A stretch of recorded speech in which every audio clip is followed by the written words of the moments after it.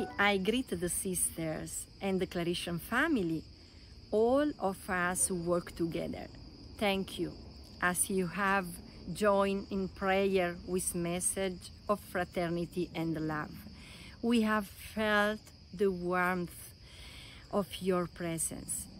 Tomorrow, God willing, our 18th General Chapter concludes, and certainly begin the new stage of the practical implementation of the option taken around the three calls: caring for the vocation, caring for the universal family, caring for the common home.